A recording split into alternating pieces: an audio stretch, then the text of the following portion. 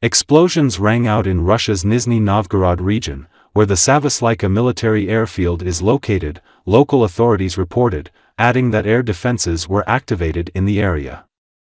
Moments of the attack on the airbase were shared on Telegram channels. The blows hit the place where the planes were parked. The images were taken and shared by the Russians. Airplanes are also visible in those images. Local media platforms say drones were spotted over the settlements of Veletma and Savoslayka.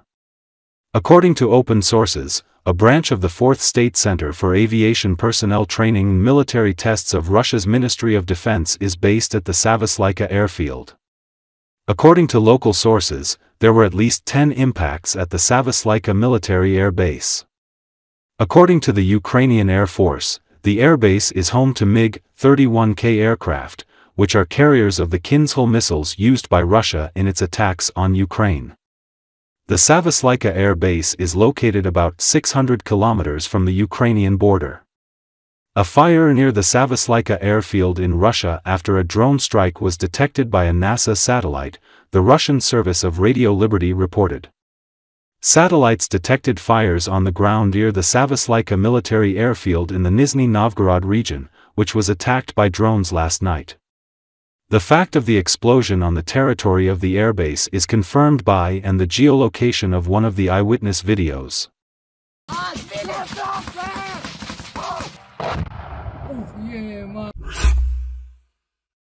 The attack on Kursk was the first step in the Putin regime's slide towards disaster. Russian political scientist Dmitry Oreshkin said this. The ideology of Putin's regime is, he is the only one who protects us. Now it is clear that he is only protecting himself and his political ambitions. The idea is already starting to take its place in the public opinion of Russia. Even the bloggers of the government ask, where are the troops of the CSTO? People were taught that we won the Second World War and will win again.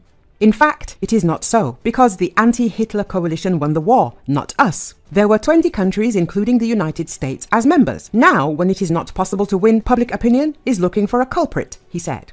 According to Oreshki, the Russian state may face disaster. All generals see that Chechens do not fight. They run away, leaving the soldiers behind. Why? Because Ramzan Kadyrov protects them from participation in the post-Putin civil war. This is an indication of the beginning of the division of the territory of Russia.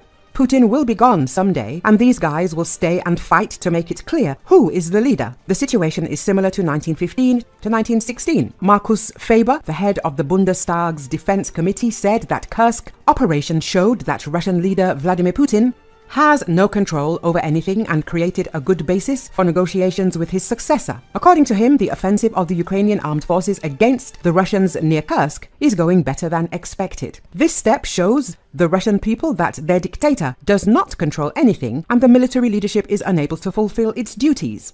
A good basis has been formed for peace negotiations with Putin's successor. Also, a basis has been formed for negotiations with Putin at the International Criminal Court. He noted that such an operation forces the Russians to withdraw a large number of troops from eastern Ukraine. It reduces tensions, so there is good reason to talk about Leopard 2 tanks. Our military aid to Ukraine is the best investment in our security. It reduces the potential of the Russian threat every day.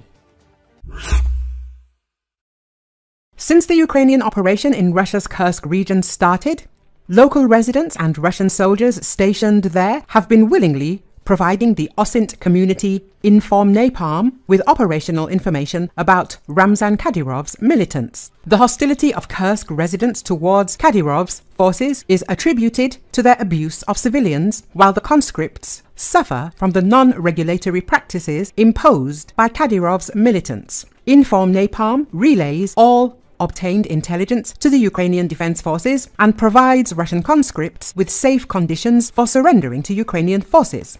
Inform-Napalm's founder, Roman Burko, mentioned receiving dozens of messages from residents of the Kursk region who are in the combat zone. We are grateful to the residents of the Kursk region who risked their lives to provide information about Kadyrov's men and assist the Ukrainian armed forces in liberating the Kursk region from Kremlin occupation, emphasized Roman Burko.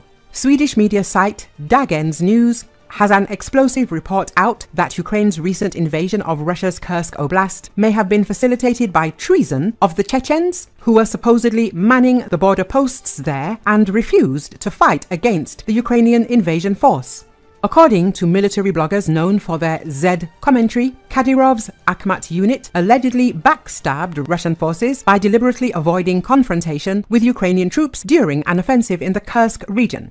A former Wagner mercenary who goes by the name Alex Parker has shared on his Telegram page that Kadirov's forces were well informed about the Ukrainian advance and intentionally allowed them to proceed.